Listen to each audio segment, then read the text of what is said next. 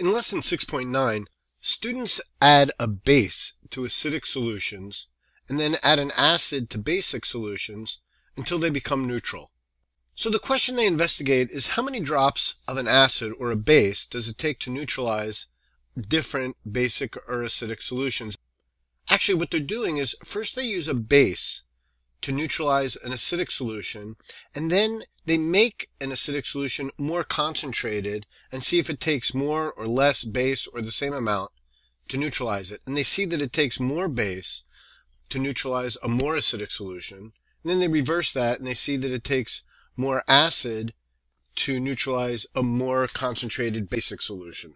So the science concepts are that if a base is added to an acidic solution, the solution becomes less acidic and moves toward the middle of the pH scale. In other words, it's neutralized, and more base is needed to neutralize a more concentrated acidic solution.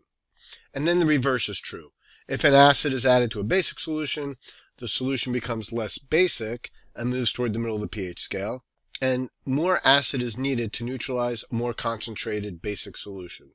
So the first thing that students do is they put some water in a well plate and they add universal indicator to both wells, and the universal indicator is originally green, but then they put a citric acid solution in that turns it red. So now they have a citric acid solution in here that's red. And the question is, can they make it turn back to green by adding a base, sodium carbonate? So they see how many drops of base it takes to turn this acidic solution back to green. Then they add the same number of drops but a more concentrated citric acid solution to make the universal indicator in this well red. And then they see how many drops of base does it take to turn this more concentrated citric acid solution back to green. And they'll see that it takes more. And it makes sense that if they're trying to neutralize a more concentrated acidic solution, it'll probably take more drops of the base.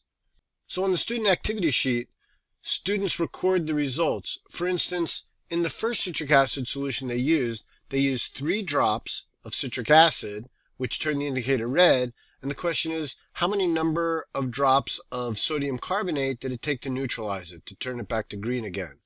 Then, when they use a more concentrated citric acid solution, also 3 drops, they see how many drops of sodium carbonate did it take to turn that back to green, in other words, to neutralize it, and it should be more. So the whole point is that if you're using a base to neutralize an acid, you're going to need more if the acid's more concentrated. If you're using an acid to neutralize a base, you're going to need more acid if the base is more concentrated. So the idea of how a base neutralizes an acid, we try to show that on the molecular level using an animation. So if you notice, this is acidic because the number of H3O plus molecules outnumbers the number of OH minus molecules. In this case, it's 2 to 1.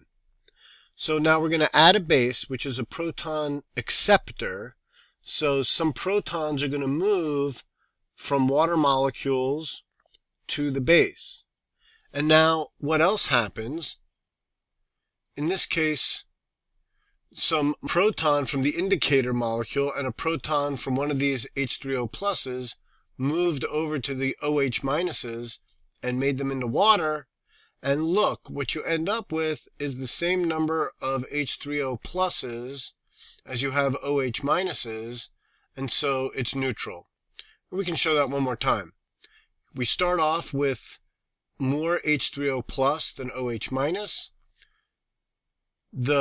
Let's see where the protons are going to come from these 2 water molecules and turn them into OH minuses. And then what continues to happen is with these excess OH minuses, the indicator molecule and another H3O plus are going to donate their protons, turn those back to water molecules, and you end up with a neutral solution with the same number of H3O pluses as OH minus. Now, if you're in an NGSS state, there's a performance expectation, MSPS 1.1, which says develop and use a model to describe how the total number of atoms does not change in a chemical reaction and thus mass is conserved. The lesson relates maybe a little closer to specific disciplinary core ideas and science and engineering practices than maybe it does to this overall performance expectation. Let's take a look at how this lesson relates to the information in the foundation boxes. So for science and engineering practices, developing and using models, we developed a model. Basically, the animation was a model to describe an unobservable mechanism. What's going on that causes a solution to go from acid to neutral. And this idea that substances react in characteristic ways, that's true for acids and bases when they interact with water and an indicator solution. And matter is conserved because atoms are conserved in physical and chemical processes. In this case, it's a chemical process. It's an acid-base reaction. It's true that matter is conserved. That's not the main focus of this lesson. It's really why is there a color change and what happens when an acid is neutralized by a base. So thanks for watching and good luck with the lesson.